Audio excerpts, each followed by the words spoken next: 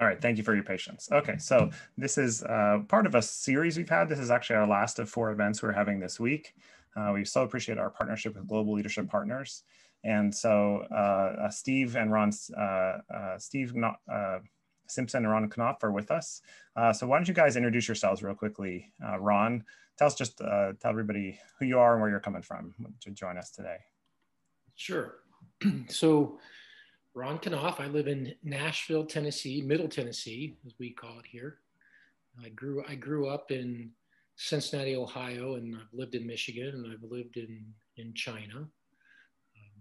I have 3 grown daughters that are married, and 2 of them have children. So I have 4 grandchildren, and the third one's due in May, so that'll be the 5th grandchild. I also have an 8-year-old son. His name is Jonah Hao. We met him when we lived in China, adopted him. So when I retired, so the last 3 years have been really busy for me. I retired from my career at Ford, repatriated after 5 years and tried to get back into the swing of living in the US. Adopted a boy. 3 daughters got married. 2 of them have had children, so we've added 4 grandchildren during the 3 years, and the last one got married, and she's due, and life has been going really, really fast for me.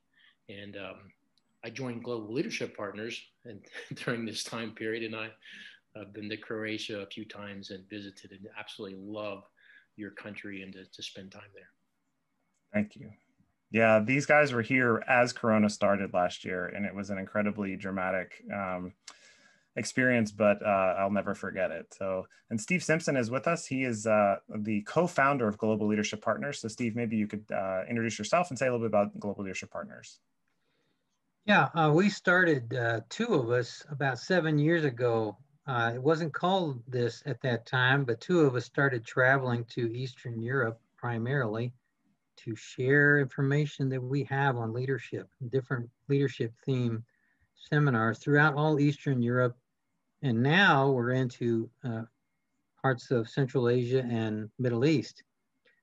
We opened it up and named it, we called it Global Leadership Partners about 3 years ago. We opened it up to many more speakers, including Ron, and now we have 65 speakers. All of us are volunteers, and normally we travel over to your area to do these. But as mentioned, COVID has changed our plans for the last seasons, last fall and this spring. And both Ron and I were in Zagreb with Nolan about a year ago last week when we had to get out right after everything was closing down. So as far as myself, I spent my career at Procter & Gamble. I was in engineering leadership. I worked in engineering and manufacturing. I lived in 3 different states, and I lived in Japan. And I left some years ago, retired, and now I do consulting with private companies, profit and nonprofit. I volunteer and I coach and I mentor and I do GLP. I've been married for 46 years. My wife and I have 3 married children and 15 grandchildren. And hopefully in a few months, we're going to have our first great-grandchild. So I live in Cincinnati. This is basically my home. And so I love Croatia too. I've been there now a couple times, and I enjoy being with you all. Thank you. I'll introduce myself real quickly. My name's Nolan Sharp. I am not Croatian, but I'm a Hrvatski Zet, as some people say. My wife, Sandra's from Croatia. I've lived here for 20 years. I have 2 sons that are teenagers who are in Croatian high schools. And I have been working as a part of Udruga Focus the whole time I was here. Before that, I used to be an engineer and worked in Silicon Valley for Hewlett Packard for a few years. We're going to talk about 3 short topics: prayer for work, about getting work, or getting to the work that you wished you could have; prayer at work in the midst of challenges; and prayer for those we work with. we love to respect differences of opinion, and we have a specific few things we want to share this evening. I'd invite you to just be patient. Maybe there'll be some things you haven't heard before, some new perspectives. We would love to hear also your honest perspectives. I really appreciated what people shared about their feelings about this topic in the registration form that we sent out. So I hope you can enjoy and be blessed by the discussion we're going to have. So the first topic is that we have in our time together is prayer. I mentioned that. So prayer for work, prayer at work, those that we work with. So the first is prayer for work. And then again, it was very interesting for me in the survey that we did as people registered for this, that a lot of people said they felt uncomfortable about the idea of praying for work. Is it important enough to God? Is it maybe selfish to bother God with your need for work? And as I was thinking about that, I was thinking how, in the time of the Bible itself, there wasn't much employment in the way that we would think of it today. People probably worked in something that they inherited. They stayed on a farm that belonged to their family, or they went into a business that belonged to their family. So there isn't a whole lot of people looking for jobs, say, in the Bible. But I think the Bible is full of stories about trusting God for provision and working hard and working with skill, and that leading to good opportunities. So we just have, for each of these three topics, we'll have like one Bible verse and one just very short suggestion of a place you can read about this in the Bible. So great verses for thinking about encouraging you in prayer for work would be Proverbs 3:3-6. And for these verses, I've used a new contemporary translation of the Bible into creation, which I think has been really good for people to have a place to read that's very readable. So this in English says, "Let love and faithfulness never leave you. Bind them around your neck, write them on the tablet of your heart. Then you will win favor and a good name in the sight of God and man. Trust in the Lord with all your heart and lean not on your own understanding. In all your ways submit to him, and he will make your paths straight." And I think there's just a really interesting combination there, saying that if you do this, if love and faithfulness guides you, then you will win favor and a good name in the sight of God and man. Proverbs is an excellent book to read when you're looking for work, or you're thinking about your career, or your kind of life out there in the world. And what it says are not, promises that are magical, that just everything will be okay. But it's kind of like saying, this is the way God responds to us when we live in these ways. And so people who trust in this, I think generally do tend to see and are able to look back and say, wow, I see that God gave me favor, gave me a job, was able to help make my paths straight.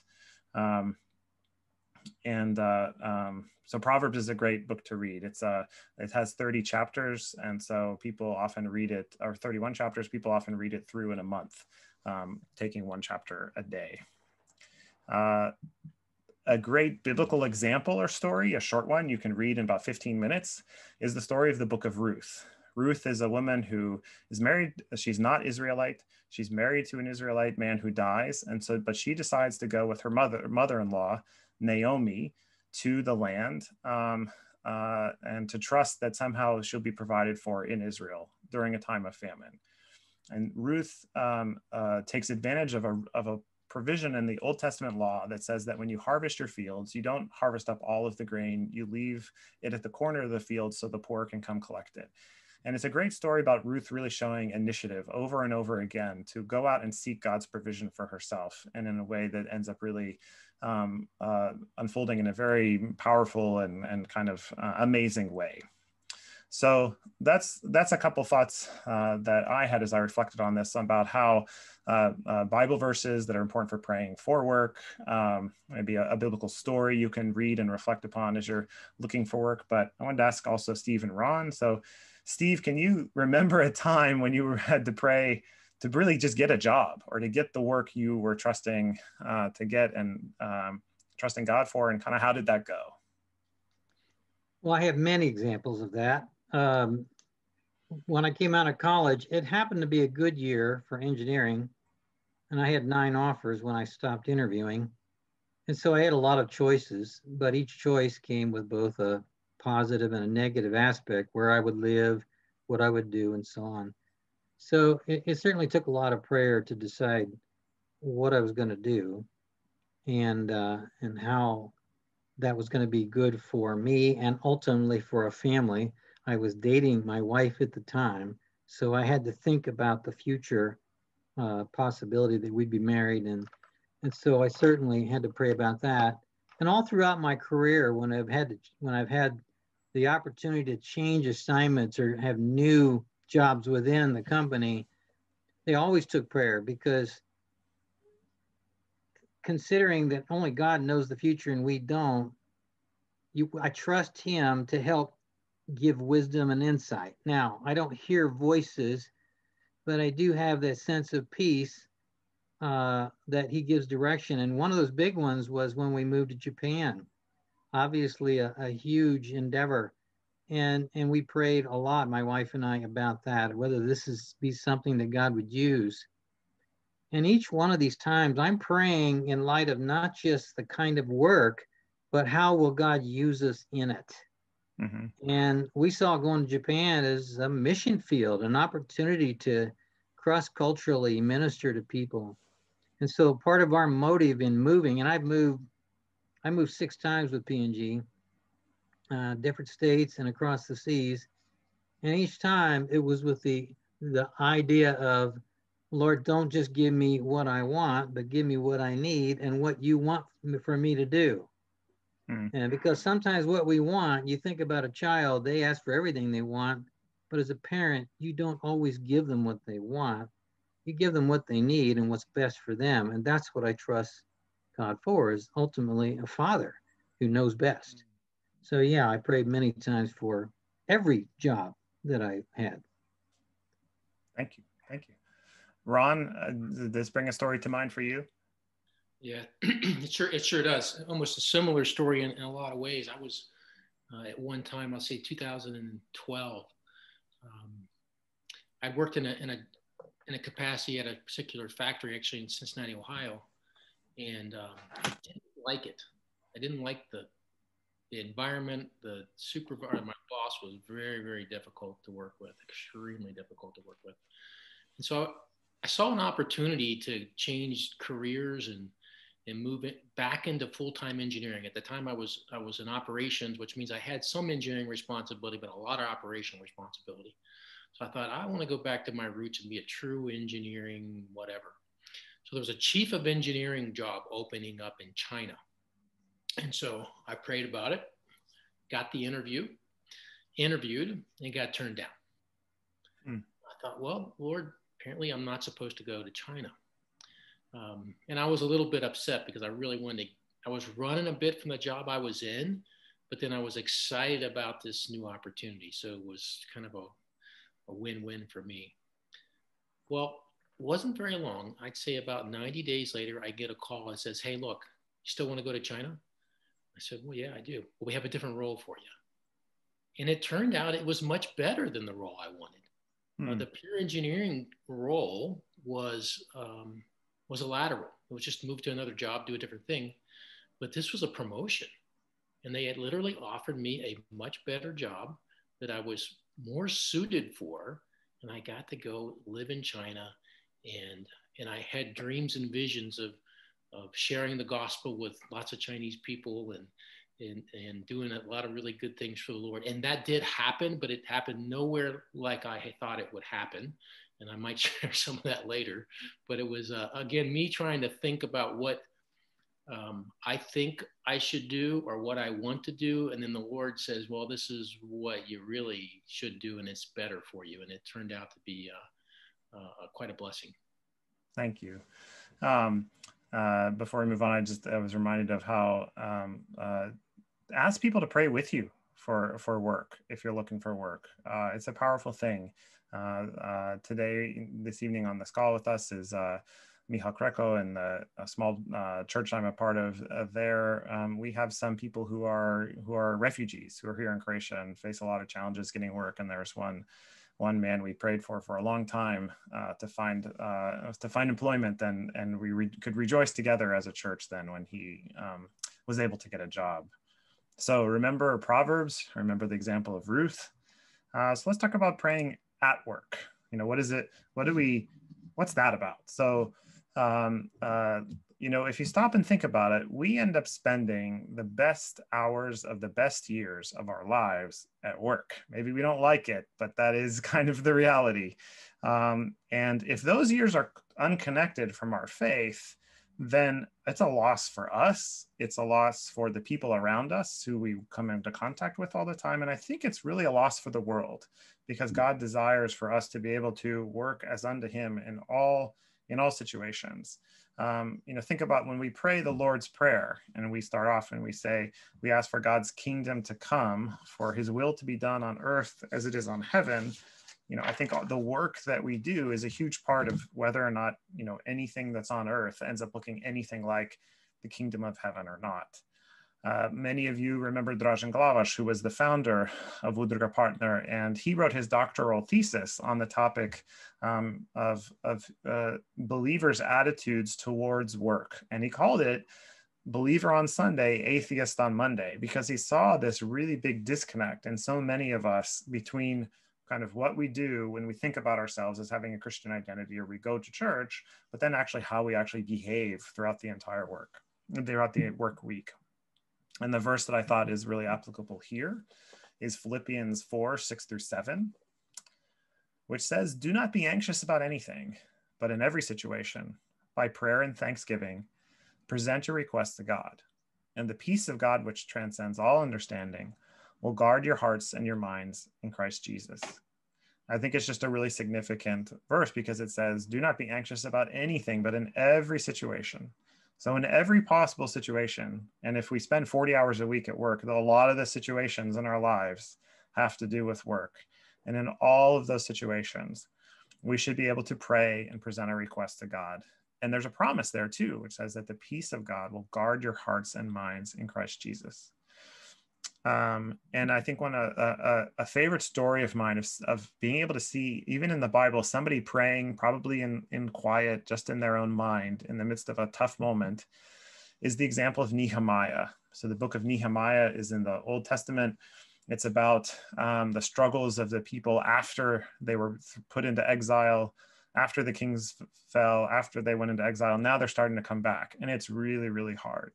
And Nehemiah was a servant to the king Artaxerxes I. And this photo you see is of a statue, of a relief that was actually him, supposed to be him. And so this is the king of Persia. This is a huge emperor.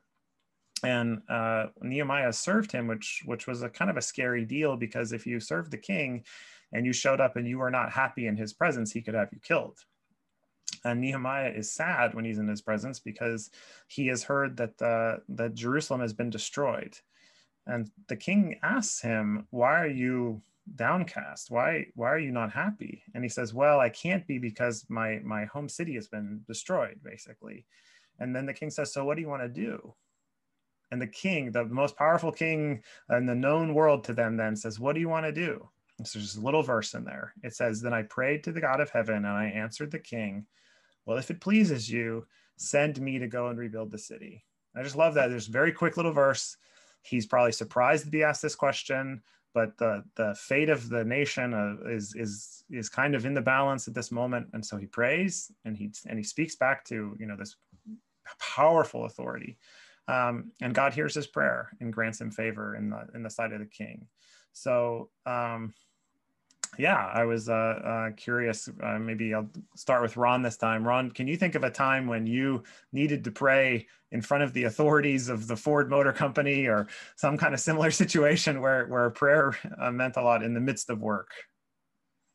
Well, I'm gonna answer the question, but it's not going to be about a big deal or a big situation, because this is just not how it worked for me. I'm not so sure if I prayed that much when I was in big trouble. But I read a verse, and it's 1 Thessalonians 5:16-17. It says, "Rejoice always, pray without ceasing." And the more I kept thinking about, well, how do you pray without ceasing? And I thought, well, if I go to work every day and it's really busy, there's a lot going on, there's meetings and there's things happening and decisions being made. This is impossible. How do you pray without ceasing? And I thought, well, so I literally asked my daughter this question. I said, I don't, because she's really good at, she's always in touch with the Lord and she prays continuously. And she's amazing to talk to. She'll give you some stories, the things she's learned from deep meditation with the Lord. And she said, well, here's what I do at school. Every time I walk through a doorway, I say a little prayer because we're always on the move going places. And I thought, well, you know, I probably attend 15 meetings a day. And that's probably a minimum 2 doorways per meeting, if not more. And so I adopted this pray through the doorway program just to get me back on track for the day and refocused. And something really amazing happened. This is why I say it wasn't a big deal and it wasn't a big problem, but anxiety, internal anxiety in my body began to leave. Because I kept getting these constant reminders that look, I get to talk to God here. I mean, this is big. It's bigger than work. It's bigger than anything else. It's bigger than a problem. I'm talking to the creator of the universe as I walk through doorways. Isn't that neat? Yeah. I mean, and he's hearing me. And what happened was, it was literally a change in my inner peace at work to be more calm, more comfortable, less anxious. And I think I became a better employee, you know, and I was much happier. Wow, that's great to have. I mean, that's a wonderful, short, simple spiritual practice that it sounds like paid great dividends in your life. That's wonderful. Thank you. Steve, what's a time that you can think of that praying for the challenges at work is memorable for you? Well, I felt a little bit like Nehemiah. Right after I thought God was leading me to Procter & Gamble, and I thought it was my dream job, within the first week, I hated my job. Wow. And the reason was this: the work they assigned me was an impossible problem that 2 experienced engineers had already failed at. And so I was supposed to be the one to come in and solve it. Secondly, it was out of town, which meant I had to travel every week. And I traveled every week for 8 weeks. And on the 8th week, on a Friday, they told me I'm moving to that city. And by the next week, I was living there. And this meant I was away from my girlfriend. I was away from my home to solve the impossible problem. And I thought I was set up for failure. And that's all I could see. And in fact, I was in this double bind of plowing down this route of failure, or do I leave to take one of those other jobs? But how would that look on my resume that I quit after a month or 2 from a company like P&G? And that meant moving again and all that. So I was desperate for God. And I used to spend part of the day at work walking through the warehouse of this production plant, praying out loud, Lord, I need help. I feel like I'm going down the tunnel. Did you call me here or not? Is this really what you want from me or not? Did I mishear you? And I remember having this sense of God basically saying, I've got you where I want you, and you have something to learn. And so I kind of made this sort of deal with God, if you can deal with God. I said, okay, Lord, help me to get through 1 year of this company. And then we can decide, are you leading me elsewhere, or is this where you want me to be? But give me some wisdom on how to solve this problem. Well, what happened? That impossible system was impossible. And in fact, it was a failure. But here's how I turned it into a success. And this was thankfully the wisdom of God. I set out to prove it couldn't work. And I thought, if I can't make it work, let me show for a fact why it can't work and prove it, and that would be success. And I ended up succeeding in that. They finally all agreed, you're right, this is an impossible problem, let's stop working on it. And then the job started getting better. And meanwhile, my wife and I, or my girlfriend and I, got engaged, and then we got married. She moved up to be with me. And at the end of 1 year, I was content and I was happy. And in fact, then they moved me back to Cincinnati. Um, but I ended up with 33 years. And it was getting through Yeah. that first year was the biggest challenge of all. And it was God trying to say to me, be patient. One, you've got something to learn. And two, you need to trust me in this. You know, one of the things I'd like to say about God himself, you know, there's many things we can say about him. One, we know he's sovereign, and we know he already knows what we need better than we do. The second thing is he's personal. You know, I like to say knowing about Jesus is different than knowing him.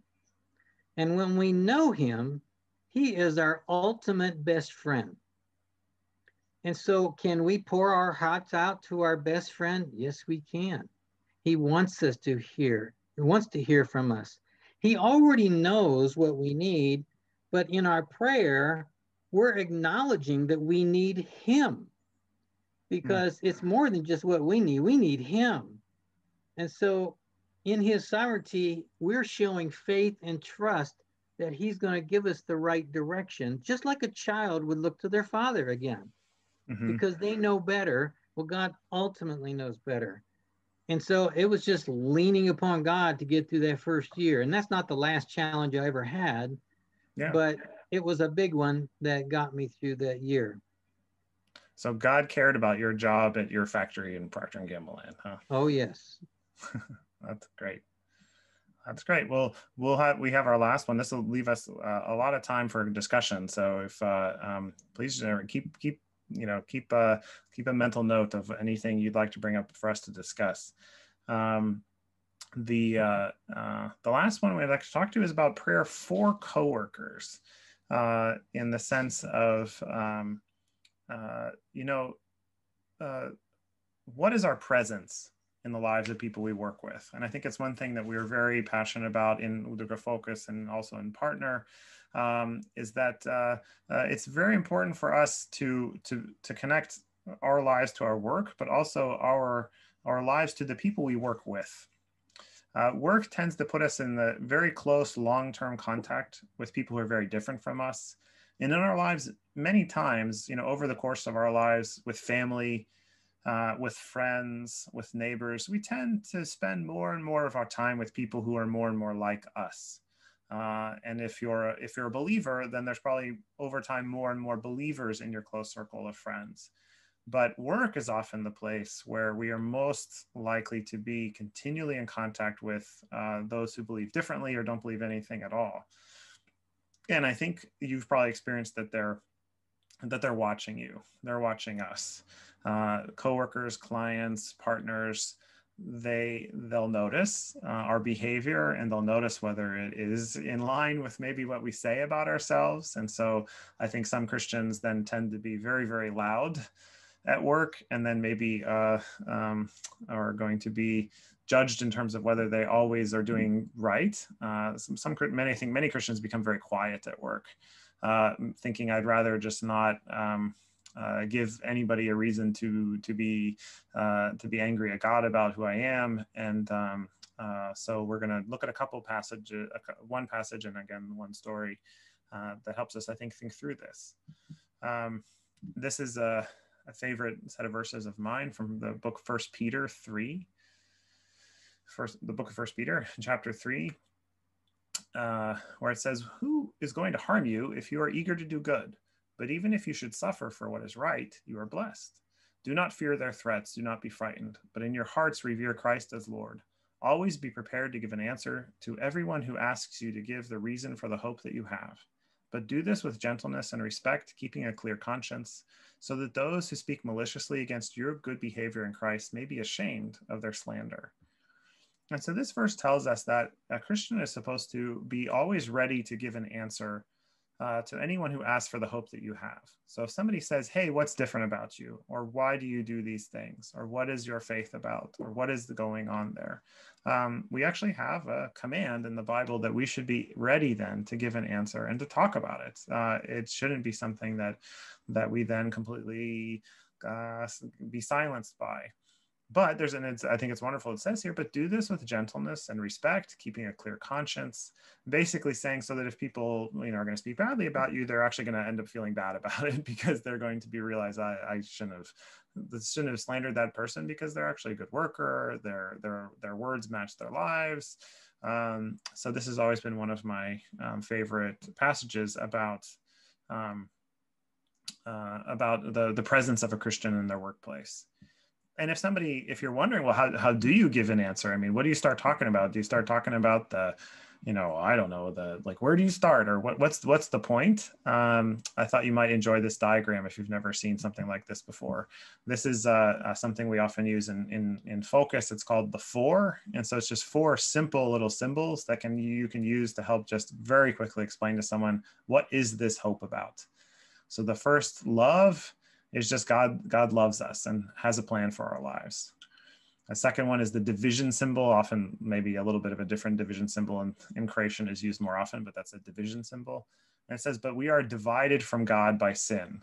So the first is that God loves us, but the second is that we have all sinned.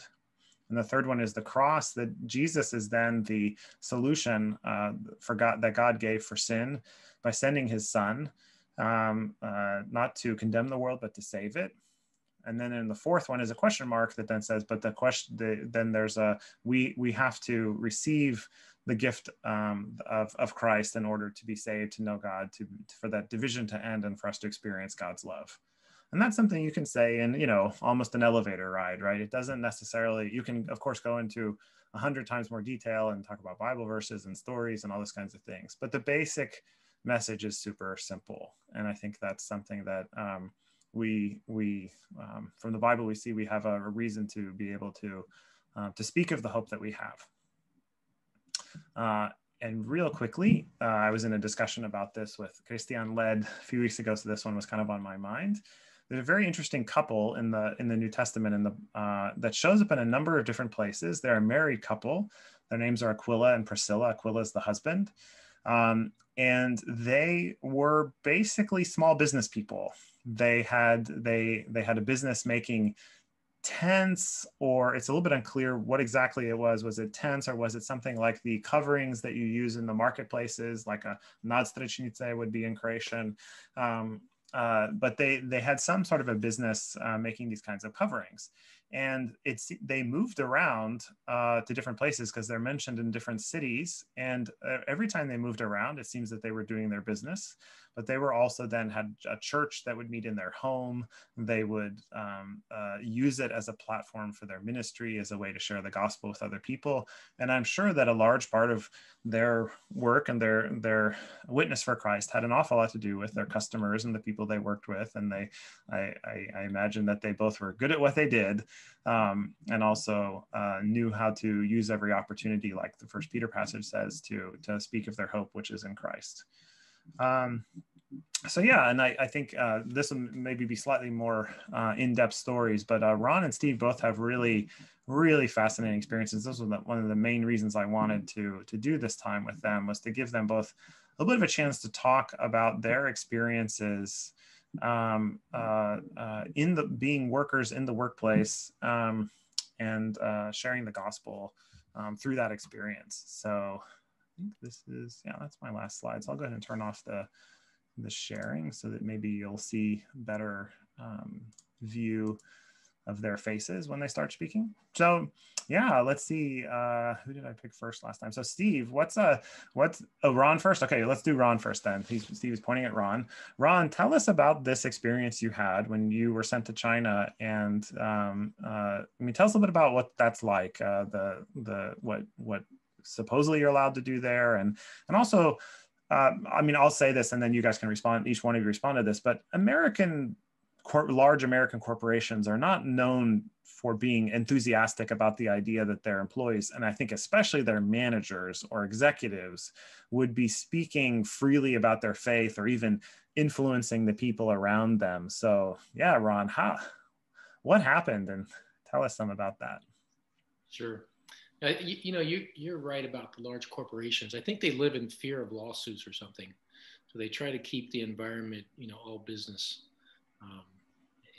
But many people are believers. You meet believers and people of faith everywhere around you in at least a U.S. corporation. And so you know who they are.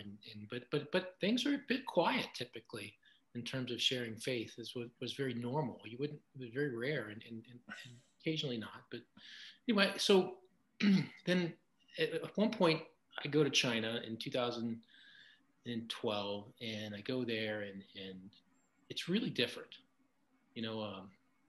There aren't any churches.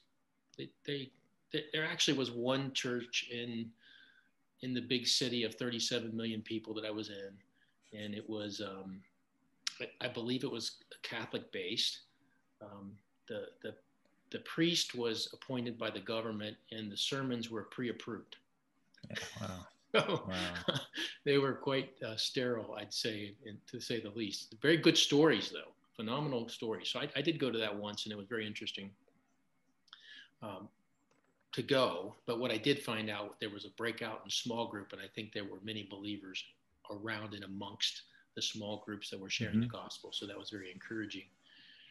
But there was a big void. There's a big void for my Ford team in terms of what they were used to in life and having a church family and fellowship. And we were there. I was the first person on the ground from my team, so we were a bit lonely for a bit, at least with having friends from the U.S. or workmates.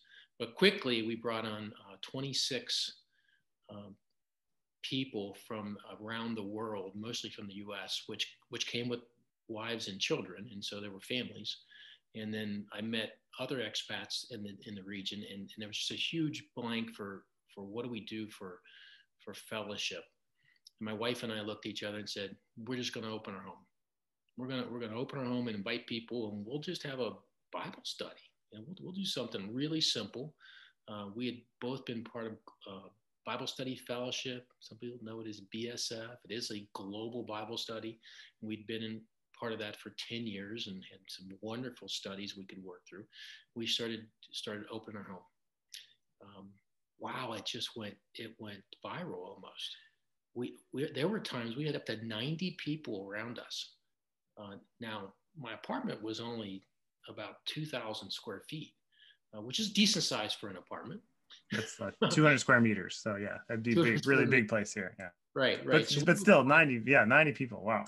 We would find ways. The good news is we were in a tropical zone of the world. So it was never, ever cold. Winter was not cold. Summers were very, very hot. So we were able to find spaces outside to meet. And we really, in the end, God created a family of believers that came together from really all different faiths and backgrounds and different religions. Nobody cared if you used to be whatever, Presbyterian, Baptist, Church of Christ. It didn't matter. And there's all these faiths out there that I think I'll hold my opinion on, because I just get confused because there's too many. So it hurts my head to think about it. There's one Bible and it's pretty consistent. And so I struggle with all the different denominations personally, but we just open it up to people to study, just to learn. What does the Bible say? And it worked really, really well. And we created a very close-knit community. We still have reunions today. Everybody's gone. Nobody's there anymore from that group. Everybody's moved back to the U.S. or whatever continent they came from. And but we have WeChat reunions where we sit and talk and catch up and we share. And it just ended up being just a wonderful experience to have fellowship with other people. And they're really people I worked with. Many of the people I worked with in the U.S. And there's those people I knew they might be believers, but I wasn't really sure because we never really talked about it. But now I find out that you can learn from everybody. So that was a wonderful experience, and we're glad that this and kind of the the best part of the story is about a year in, a guy from another division of Ford, the vehicle operations, his name was An, Korean fellow, had been through seminary, but he was a body side engineer, so he's designing sides of cars. That's what he does. But he's been completely through seminary. He hears about the group, he joins, and literally becomes our pastor, if you will. So I didn't have to prepare or work hard it was something I'm not that great at. I'm not a pastor. I do love the Bible study, but he added another element to that was just wonderful.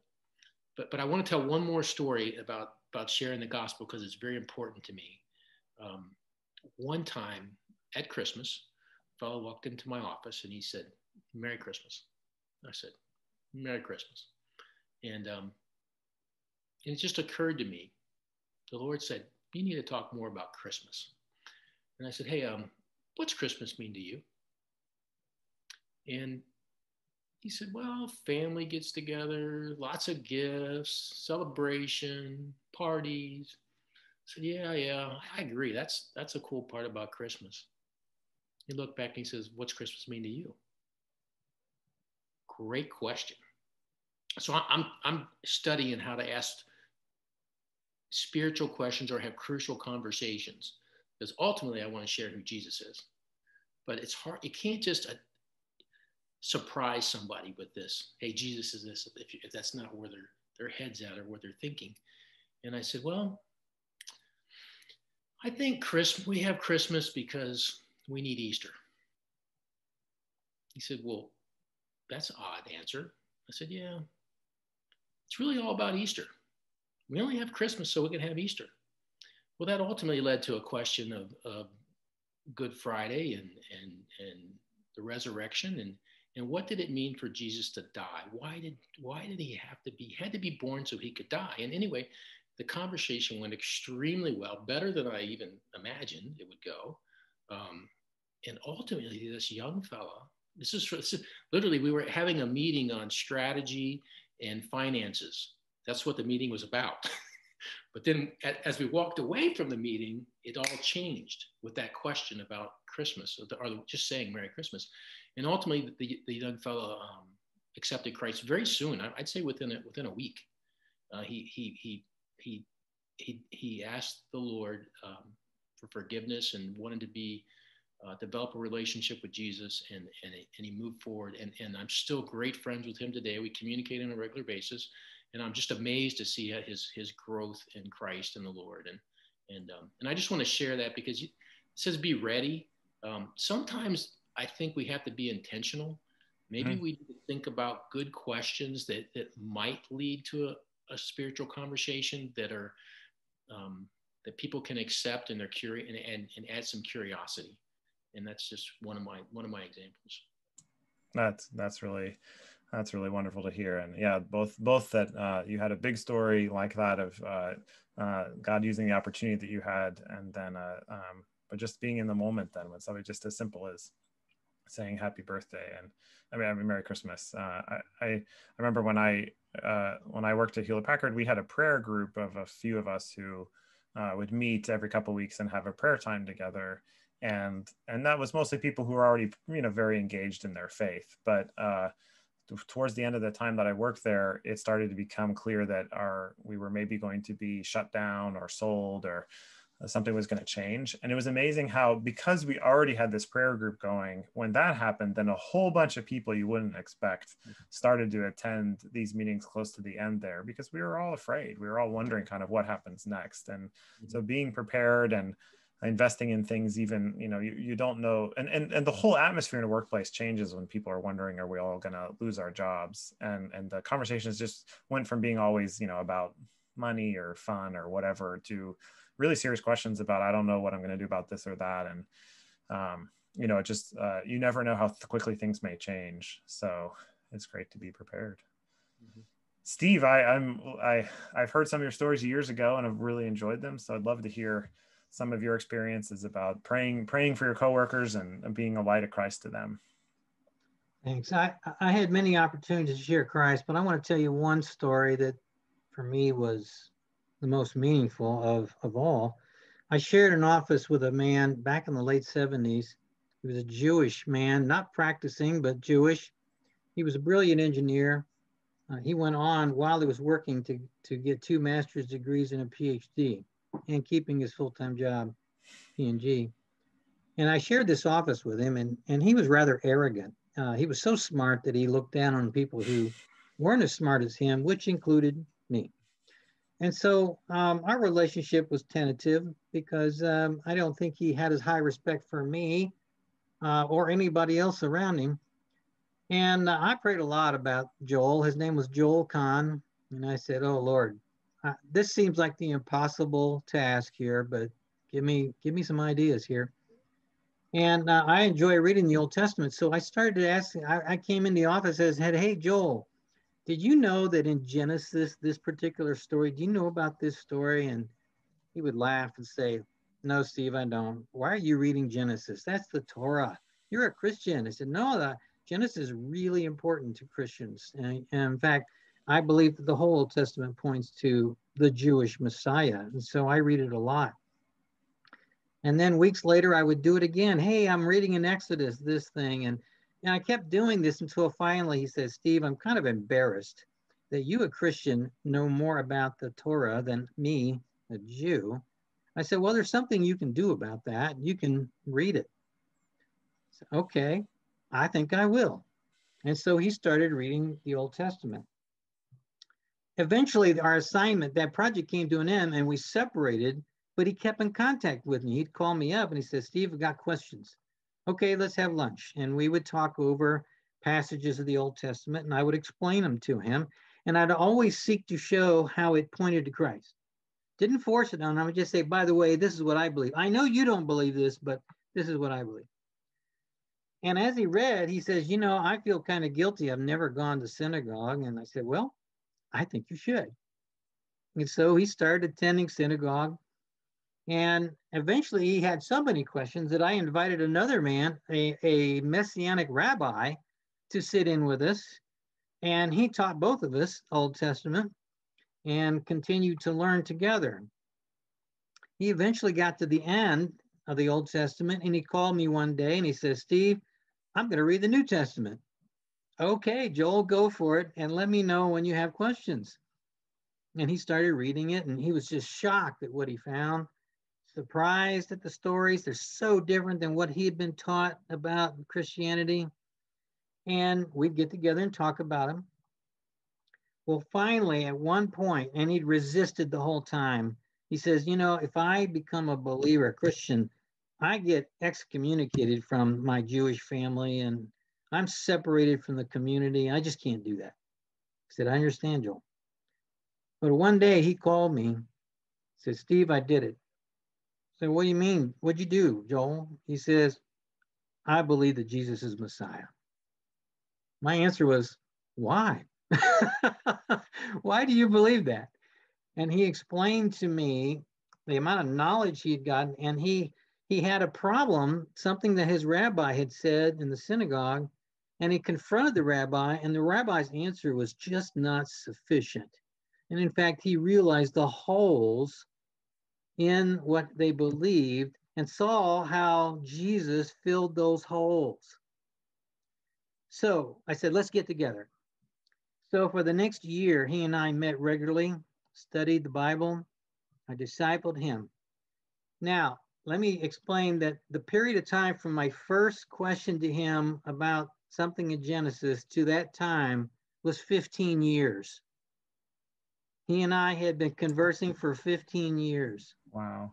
Now, the other thing you don't know about him is when I first met him, he had a physical problem. I couldn't tell. He didn't know what it was at the time. He was limping a little. And I'll make that short. He ultimately found out he had MS, and it was a degenerating MS. And he spent his whole life going downhill to where he started with a cane, then a wheelchair, electric wheelchair, and eventually he couldn't hardly feed himself, but he was still working. The company hired people to assist him, to type for him, because they appreciated his mind, and he didn't want to stop working. I got a call then when he was 59 years old from his wife, And she said, Steve, Joel's in the hospital. So I went to the hospital to see him. She wasn't there. He was asleep. In fact, I guess he had been unconscious for several days, hadn't spoken. And he woke up. I prayed for him right there while I was sitting next to him, and just waited. And then he woke up and he saw me and he smiled. And we talked for 2 hours. He hadn't talked for 2 hours in weeks. And we talked. And ultimately, this is what he said to me. And this speaks to 1 Peter 3:15. He says, Steve, you know, I've been approached by Christians. I was approached by Christians for years trying to make me a Christian, and I rejected them all. They all wanted to convert me, and I just blew them off. And I wanted to do that with you too. But you know why? He says, you are, of course, my spiritual father, what he called me. I don't claim that, but he says, you're the person who led me to Christ. He said, do you know why I listen to you? Nobody else. I said, no, I don't. He says, well, you never shoved it down my throat. You kept telling me things, giving me facts, giving me truth. And then you let me ask questions. You would answer my questions, but you never said, you have to do this, you have to do that. You led me and spoon fed me all along the way, and you just loved me where I was. And ultimately, it was that love from you and that continuing to answer my questions that caused me to see the truth and believe it. Well, I appreciated his telling me that, and it was a reminder of what we do with gentleness and respect. We certainly pray. I prayed for him, and I'm still praying for his wife, who never became a believer. 2 days later, he died. And I went to his funeral, and I met his Messianic church. He went to a Messianic church after that, and I met his pastor. And turns out we had a lot to talk about. We went out to lunch together, and I reviewed the first 15 years of Joel, and he reviewed the next 15 years of Joel. And we had a 30-year picture of Joel's life, of his journey with Christ. So, you know, sometimes you wonder, why am I in this job? And why did God put me at P&G? If for no other reason, it was Joel Kahn. You know, all other things pale in significance compared to the walk that I had with my friend and showing him who Christ was. Wow, that's an amazing story, and it's such a great reminder of how we should, trust in God and never give up, but always be respectful. I think that's something that, you know, many people really struggle with. Is many of us would be it's so much easier to go to extreme, right? To either say nothing or to get really loud and push really hard, but to be patient and to give things time, and to keep praying for people. That's an amazing story. Well, I am glad to see that we got through kind of the program part in an hour, where we're scheduled for a 90-minute discussion. So, you know, now it's quite open for you can write a question in the chat. You can write it in Croatian or English. We can translate it. You can unmute yourself or show your camera and, you know, ask us. And you can ask really anything on your mind. There's really no reason not to. No topic I think is kind of off limits as long as it has anything to do with the Bible and prayer at work. Yes, please let us know what's on your mind.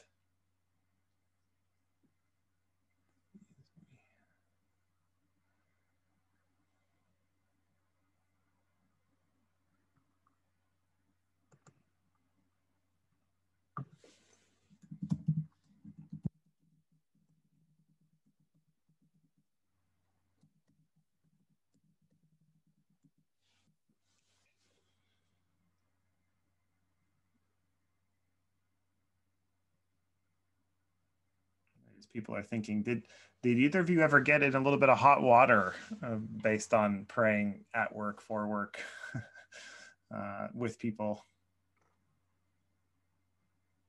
No, I never did.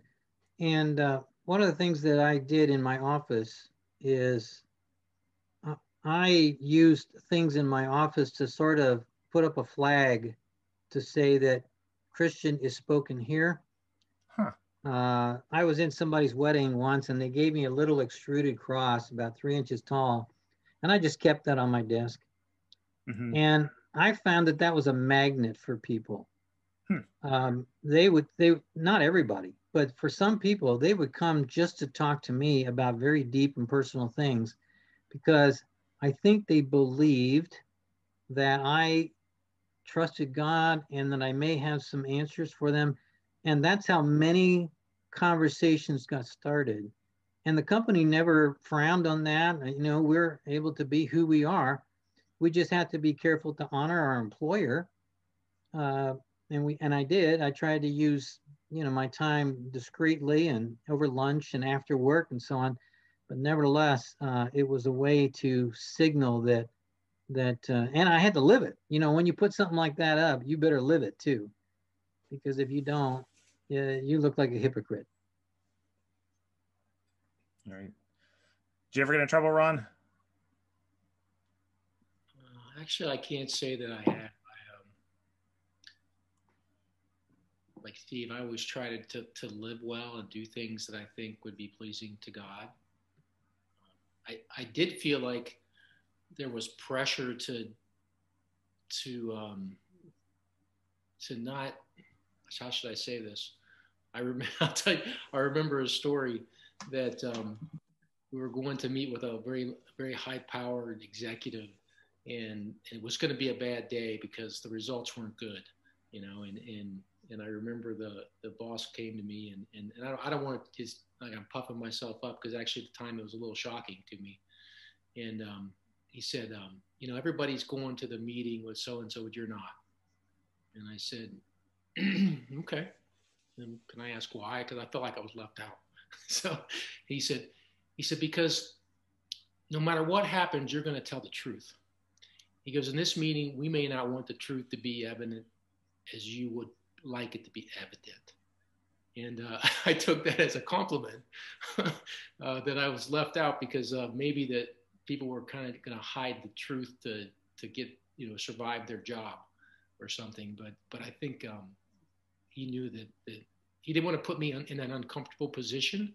If I was asked directly, I would give the truth to the best of my knowledge. And I think he didn't want me to put me through that, knowing that it was not probably going to be the best meeting to be in. So anyway.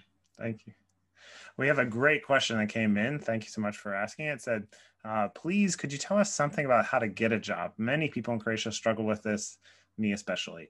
You guys are both sort of overachievers, but I'm sure there's people you love or people you have been very close to over the years who have really struggled to find work, or maybe you're in fields that are particularly difficult to find work in. Any thoughts you have on praying with people as they're looking for work, or how, or even, it's kind of a broader question then, is kind of what advice do you give for people who are struggling to find work?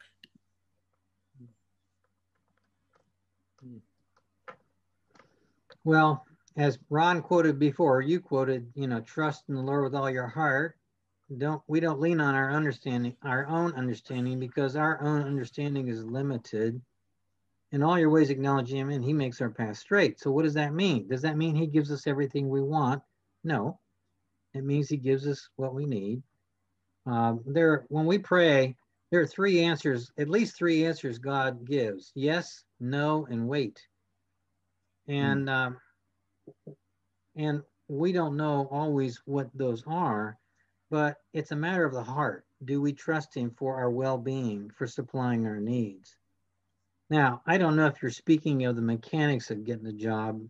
That's a whole different seminar. I could teach a seminar on that.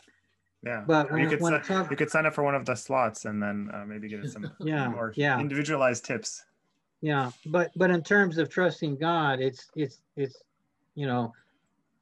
doing the best you can and striving to be the best you can be, but opening up your hands to God and saying, what are your will and not mine. And the one thing I tell people about when we talk about coaching them about getting jobs is to go at it with confident humility. And what does that mean? Well, confidence that you know who you are, you know what your skills are, you know what your talents are, and you want people to know that, and hopefully it's of value to somebody, an employer. But that's coupled with humility that says, even that, in that, you know you have a lot more to learn and you're willing to learn. And so a person who's overconfident is arrogant, and a person who's underconfident doesn't give an employer confidence in you. And a person who isn't humble is arrogant, or a person is overly humble. Again, you don't believe in yourself. So that right balance of confident humility, confidence and humility. And part of my confidence personally is not in my own talents and skills, but it's in what God can do in me and through me. And I believe he's given us all something. He says in Ephesians, for we are his workmanship, created in Christ for good works. Now, they don't save us, they don't give us eternal life, but he has designed us to do things, and he has assignments for us. In Psalm 108, it says, David's playing, do not neglect your workmanship. You will fulfill the purpose in me. You will fulfill your purpose for me. And I trust that verse. He fulfills his purpose for us. I pray you don't forsake the work of your hands. And who's the work of his hands? We are. Thank you so much. I mentioned that when the seminar started, that there are some spots available to have a 1 hour conversation with Ron or with Steve. And the way to get at that is that we have a survey for the seminar itself. There's a link I just put in the chat window. And if you are interested in getting some time with either Ron or Steve, fill out the survey. It just asks a couple questions about your experience of the seminar. And but there's also a place to, if you would like me to get in touch with you about setting up one of those slots, to hopefully tomorrow, Saturday, or on Monday, then just fill in your name, email, and phone number in there. So that was a really, really good question.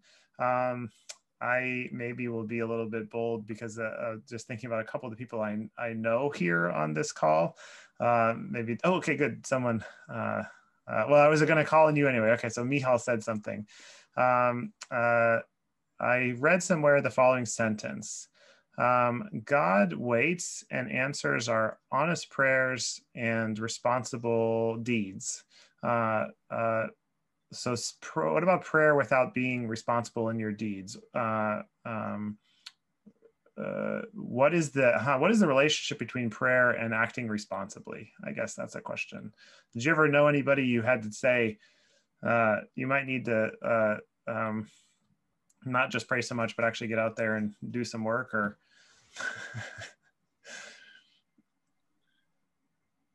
you know, that was really my first thought when on the last question is you know, God does tell us we need to be busy and work. We're not to be lazy. We're supposed to be out and go.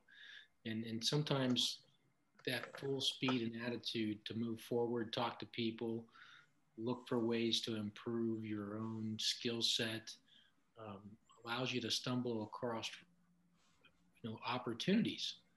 Yeah. There's really this attitude of, you know, today is a good day because the Lord made today. The Lord is my Savior and I know it. There's always hope. And that positive attitude, I'm going to just get up and go and just try to do the right thing, whatever that looks like. I think good things just happen.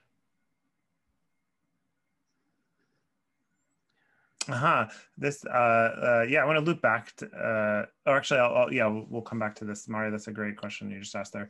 Yeah, I think we also have done a number of seminars on looking for work, and I think what's a little bit related to the issue of prayer is also really to not get alone when you're looking for work is a hugely stressful, difficult place to be unemployed and to be trying to find work. And I know many people who've had long-term unemployment in Croatia.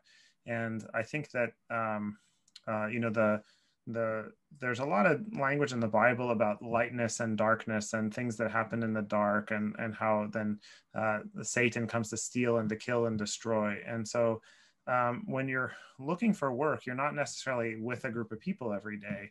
And so I think it's a really great, wise thing to do, to choose to be with people, to go to be a part of a prayer meeting regularly, where other people are going to hear about what you're struggling with, and to be out there. Because if you join, even if you're not actively looking for work, if you're going to join, even if it's volunteer projects and things like that, you'll be around other people, and you never know. Many jobs are found through informal channels, and sometimes it's because you just are working hard and doing volunteer work well, and then somebody notices and says, hey, I know somebody's looking for a job and doesn't want to necessarily go through a whole big process.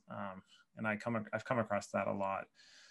So don't let yourself get isolated, because when we get isolated, then we feel depressed, and then we feel like it's all bad, and there's a lot of space, I think, for the evil one to work when we feel isolated. So that's something to be careful about.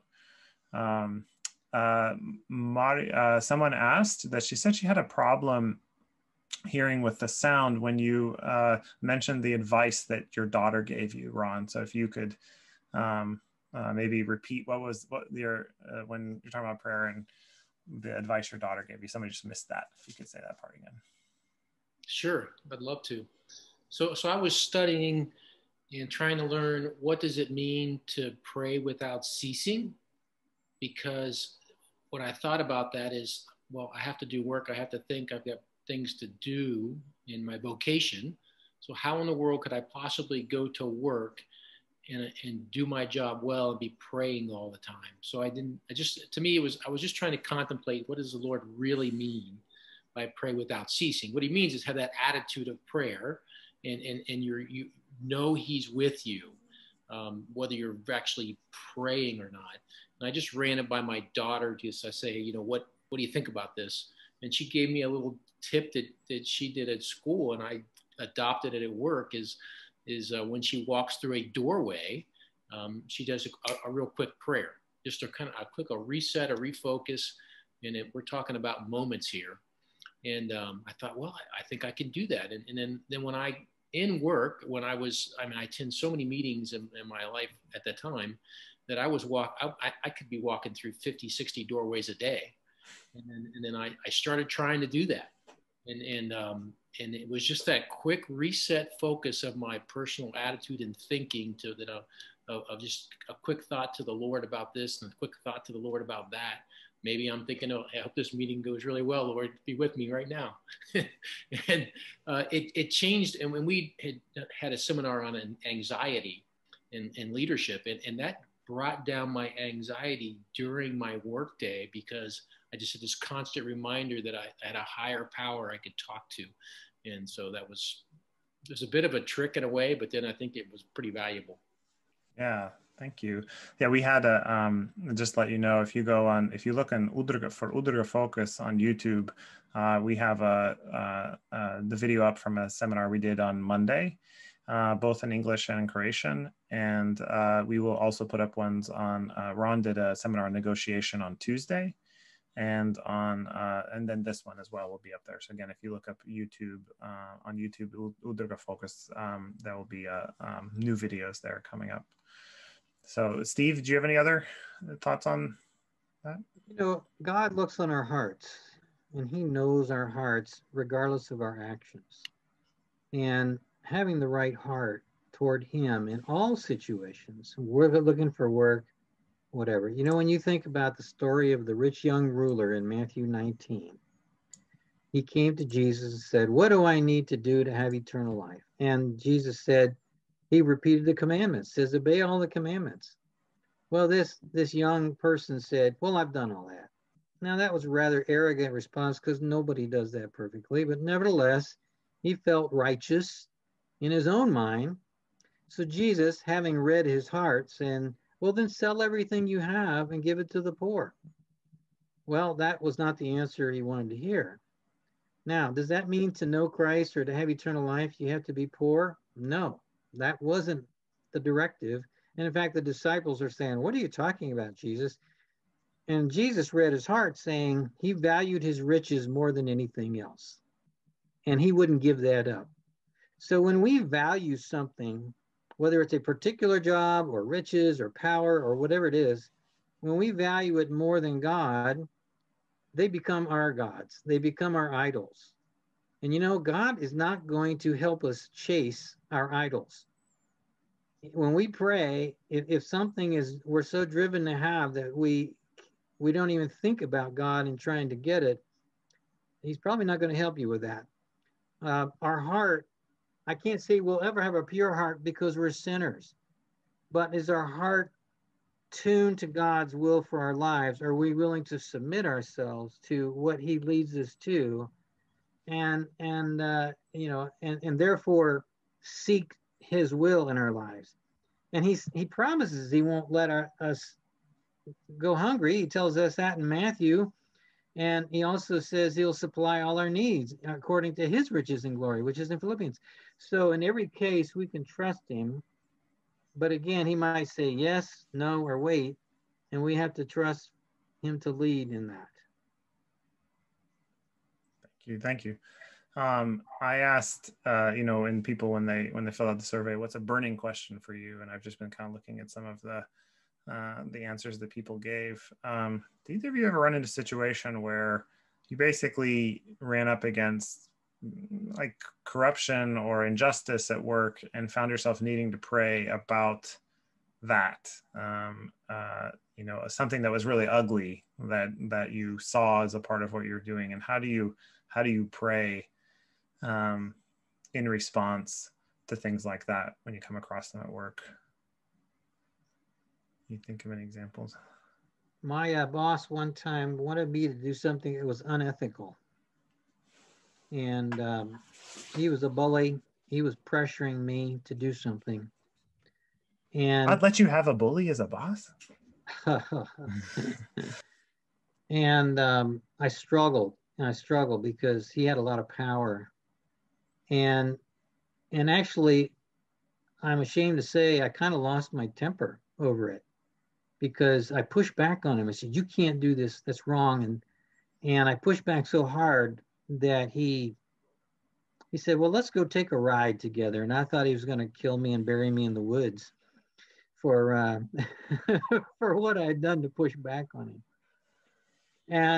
And he says, I coach you to be assertive, and I coach you to state your piece, and you did, but don't do that again.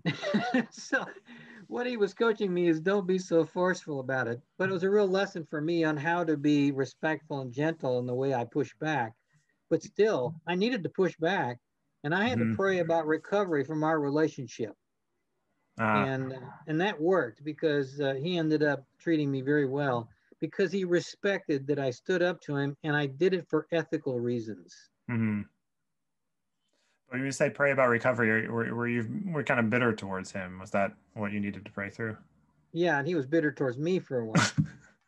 It broke our relationship for a bit, but we came around and we worked it out. But I think down deep he respected that I wasn't going to do anything that was unethical.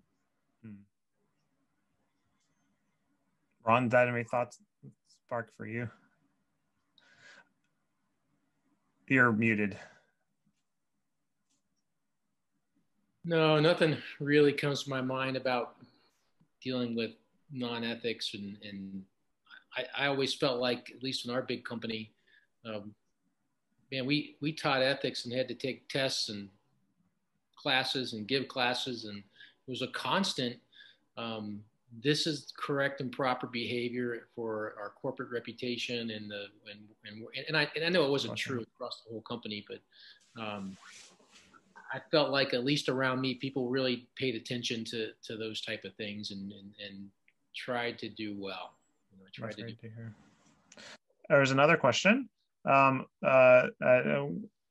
of this I think may be addressed, but I know this is a very real topic. So maybe if you have any additional thoughts on this. What if a person is too passive by nature? He's praying for a job for a long time with no answer. He isn't proactive, doesn't work on himself. How do I help him? There is an action component to everything we do. We pray, then we act. The farmer can't say, Lord, feed me, and then watch his fields all day, hoping that it'll grow something. He has to throw the seed. And God does the rest. We don't make things grow. He waters it, puts sun on it, makes it grow. But we have to throw the seed. And so when we pray, we also act. And we, you know, I always wonder, how do you determine the will of God? You pray, you use your best judgment, and you start walking. And when you hit a door, that wasn't the right thing. You turn and try a different path. And you hit a door and you try a different until eventually the door is open. But you have to walk. You can't sit. So being passive is the sure way of not getting a job. God doesn't just shower upon us if we're not responsible. The Bible says if one doesn't work, they don't eat. So there is a responsibility on our part to take action. You know, and I hate to keep bringing back the potential for just have patience, but I was retired for a year and a half, and I was going a little crazy because I was used to driving a bullet train for a living and working 10 hours a day and phone calls at night and just the activity. It was hard to come down from that speed of run. And so I was literally looking for what am I going to go do? I'm 53 years old and retired. It makes no sense whatsoever in my mind. And literally I prayed after 18 months, approximately 18 months. I prayed, I said, Lord, you know, I'm doing this, I'm trying that, and this door gets closed and that door gets closed, and it's just not working. I need some direction here on what I should be doing. And literally I had walked into a Bible study in a different city that I was living in. I just visited because it was a Bible study I'd been in for years. And I ran into a fellow. His name was John Featherstone. And John and I had been in a prayer meeting where we had prayed for something very specific once a month for 5 years, from 2007 to 2012. Well, here it is, 2018 and a half, and I run into John. Haven't seen him since 2012. And I run into John, and he looks at me, and he said, I got something you need to do. And I said, okay, what do you got, John? He goes, there's this group called Global Leadership Partners. He said, you're the guy. You need to call this fella here and tell him that I sent you and recommend that you be a speaker for Global Leadership Partners. He says, it's what you need to be doing. I just know it. And I thought, how does this happen? Literally 24 hours after I prayed, I walk in and meet a guy I haven't seen for years, and he looks at me and says, I got something you need to do. It was, and I made the phone call, and bam. That's why you're here. I met Steve. It just doesn't get any better. That was the punishment part of that, I guess. No, the truth that is true, but it's the punishment.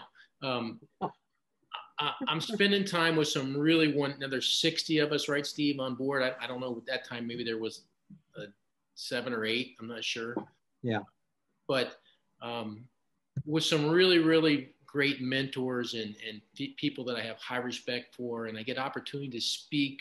I met Nolan since then, and I think you were on my first trip, by the way. And life has been so much more exciting than a retirement life. I actually don't believe in retirement. I think it's just a mistake, and it makes no sense to me at least the historical Western thought process of retirement is, you reach critical mass on wealth or something, and you go out and you find a place on the beach, you do what you want to do, you enjoy every day, and yeah, okay, I'm really cool with enjoying life, but I do think God intends us to work, and work forever until we, cannot work any longer. What does that look like? I'm not sure if what it is for everyone, but God did answer my prayer after 18 months of hitting closed doors on my ideas. That's great. Thank you. we have about 5 minutes left. Several people mentioned something along the lines of, and maybe you can also, because I think it's a kind of a parallel to the whole question about maybe feeling ashamed about praying for work. Several people mentioned things like if you're starting a business or you are trying to expand a business, kind of almost, a sense of, I was feeling uncomfortable. Is this really Christian to pray for my business to thrive? And so I don't, any thoughts either of you have on knowing that there is a kind of ambition in us, you really like to see something happen, and then you wonder, like, is this about me, or is this really about God, or is this selfish, or that's a common kind of a struggle, I think, for people to have here. So either of you, any thoughts on that? Yeah, I do. It's back to God wants us to work, and He'll bless that. It really depends on your whole motivation behind things going well in the business. And I'll give you two stories. Me personally, for a long time I did not like going to work at the Ford Motor Company because we were making transmissions or just big silver boxes that go down an assembly line every 30 seconds. It would look pretty doggone boring to me for a while. Because it just wasn't exciting. But what was exciting for the business to be successful was all the people that were getting great benefit from the business. Think about hiring thousands of people and having really good jobs because the business is successful and they can feed their families and take care of, whatever they need to take care of. So I got excited about going to work and the work being successful because it impacted people's lives because so much benefit would happen due to that. I have a mentor of mine. He's just recently retired and sold his company, but he built a company in North America, and it's actually the largest company of its kind in America. It was just wildly successful, and he's a very, very sweet fellow. Just the nicest guy, one of the nicest guys I've ever met in my life, and it was wildly profitable. I mean, ridiculously profitable. And what he did was he channeled those monies, and I'm talking in the means of maybe 80-90% to the Lord's work. He channeled the success to feeding hungry people in Myanmar, the Karen people across in that area of the world, people that were starving. In his local community, he worked in and opened up food banks. And he's very motivated, hard-working fellow. He prayed for success. And in the end, the success, his family did well, and that was all great. That was just maybe a bonus. But the motivation of his heart was to be able to do something big and successful and channel those funds to help other people. And we still talk a bit, and I just love talking to the guy because he just has a very clear perspective on life and trying to do something well and do it for the right reason. That's great. Steve, I'll give you a chance to give us the last answer because while I was saying this, a similar question came in. So I'll read this and you can give us the last thought on this. I met a man who was a top athlete. And then when he became a believer, he very quickly left his career saying that God told me, if you love me, you won't do this anymore. He was an international referee. Now he and his wife have 5 children. They live on the edge. They live in deep poverty. And he said that this is the way God wanted me to trust in him. And is it really like, is being poor sort of more holy, and is, richness sort of is having wealth kind of a problem? So yeah, what's the relation between economic benefit and belief in God? And you can do whatever. If you were thinking about something else, you can give a slightly different answer if you want to. But any thoughts on? Yeah, one of the Beatitudes says, "Blessed are those who are poor in spirit." It doesn't say poor in money; it says poor in spirit. And what does that mean? That means humble before God, recognizing that He's the supplier and owner of everything we have. So, are we called to live in poverty? Maybe somebody is. I don't know. That's God, between God and them. Some people are wealthy. Is that sin? No. There are a lot of wealthy people in the Bible. Every time, and by the way, the subject of money is the most talked about subject in the Bible. I don't know if you know that. It's a finance book. And it always says the same thing.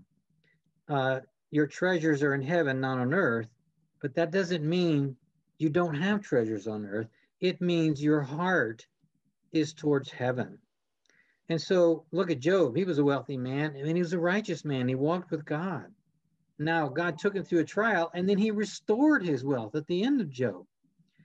When God talks about wealth, he says it's hard for a rich man to get to heaven like a camel through a needle. But what he means by that is, again, if that is your God, if your money, your wealth, your power, your business is your God, and you mean more, you focus more on that than you do on your walk with the Lord, then yeah, he's not going to bless that because he doesn't want to be second to anyone. The very first commandment is love the Lord your God with all your heart, soul, and mind. It doesn't mean you take a vow of poverty. I'm not poor, Ron's not poor, but where's our heart toward it? Do we cling to it? Do we treasure it? Do we protect it? Do we cheat to get it? Do we do everything we can to make more and more and more? Or do we trust God to supply our needs? He blesses us. And there's nothing wrong with starting your own business. Again, God, you can take anything to God except sin and except your idols. Anything else, he's your best friend ever. You know, Jesus walks with us and he's our best friend. When we have the right heart, we can take anything to him. Great. Thank you. I think that's a great place to sort of stop because we said that the seminar would go till 7:30. So again, thank you so much for being with us, Steve and Ron. It wasn't as dramatic as last year, but it was wonderful to have you guys give your time 3 or 4 days in a row to meet with people. Again, please fill out the survey from the seminar and let me know if you would like to see if we can set up a slot for you to meet with Steve or Ron. So if you're need to go, or if you're time, no offense or anything, if you need to step out, but if you kind of have a question and didn't get around to answering, we'll take maybe another 10 minutes or so if you'd like to stay on and ask us a final question. But we like to end things on time, like we kind of advertise them. So please don't feel any. This is a good place for you to say goodbye if you need to. But we really appreciate you being with us. This is the kind of formal part of the program, and yeah, thank you so much for participating with us. We hope that you have gotten some good ideas for your own challenges in prayer regarding work. So several people have said that they said thank you for the organization and excellent guests, for the encouragement and the motivation, and I look forward to more of these kinds of meetings. And someone else said thank you. It was very encouraging. So yeah, feel free to go, but I don't know, anybody else have a question? I'm sure somebody was waiting on something. They were just wondering about whether to mention or not. If again, we'll take another 7 or 8 minutes to hear, kind of just give anybody wants to stick around. So we still have 19 people on the call. So anybody else have something they were wondering about on their minds? Dragica, I'm so glad to see your face because most people have their cameras off. So if you want to, I don't know Slovenian, but if you can write in Croatian or or in English, I can try and help them see. Yeah, it's good to see you, Dragica. Dragica leads a similar nonprofit organization in Slovenia called Poslovni Tok, and I haven't seen her in quite a long time, so it's very nice that she is here with us today. Neighbor country need to support each other. Yes, we do, Dragica. Yeah, and I hope that everybody, that you're doing okay in Slovenia. It's you've had a lot of COVID again in the last month or something, haven't you? Yeah, we do. Yeah. But we trust in the Lord. Yes. No. Yes. Let's see. Guys, Maria, I would like to thank you. I would like to thank you very much. It was really helpful to me. I find out a lot of things which I can use. And I have to go now. I'm in the front of the church, and I have some business here. So Yes. bye. Thank you. Bye.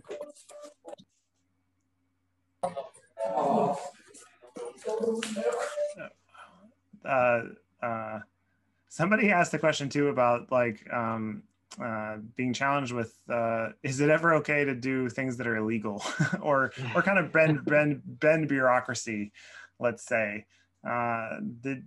Did you have any experiences of being frustrated with you know, procedures, maybe even things that weren't even quite an issue of the law, but just of massive bureaucracy and praying? Did you ever pray against the spirit of bureaucracy in your job?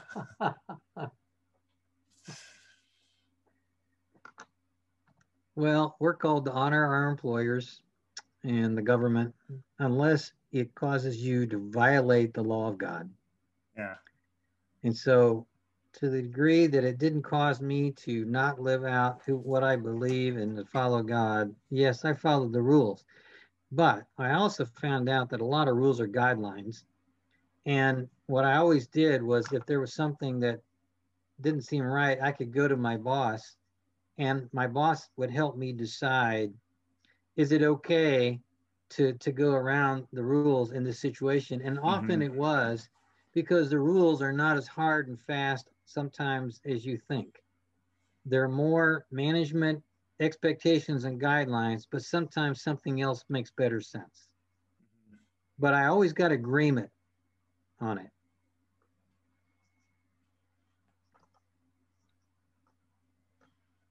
Ron, you've told some stories to me in the past. Maybe we're kind of at the end, but you've told me some stories in the past of, you know, going into rooms maybe with, you know, factory workers, big, strong dudes, you know, union relationships between the auto manufacturing industry is a legendarily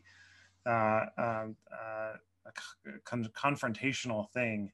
How did prayer help you in the midst of going into rooms where people are yelling at each other or almost seems like they're ready to engage in physical violence or something like yeah, any thoughts on kind of how prayer and relying on God showed up in those moments?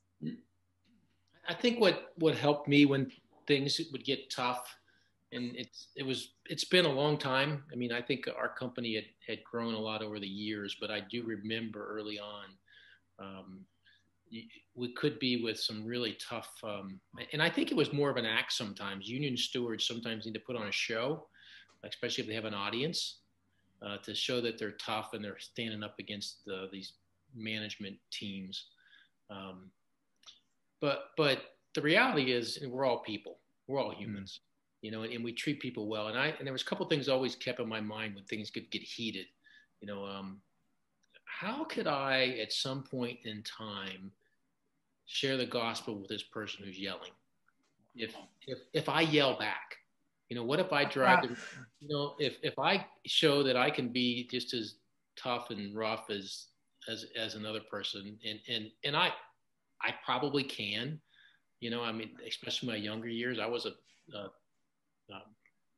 an athlete on a very large school in the United States and pretty strong guy as a young fella when I worked. And I worked out probably every day of my life, my whole life. So I've always been physically strong, and thought I was, you know, so. But I look at people and go, well, you know, if things get really ugly, I mean, how do we sometimes later drive a friendship if we let it go south? So I was always able to kind of stay calm in tough situations. But also, I think the Lord has always allowed me to keep a laser focus on where do we need to be as a group, and how do we change this culture?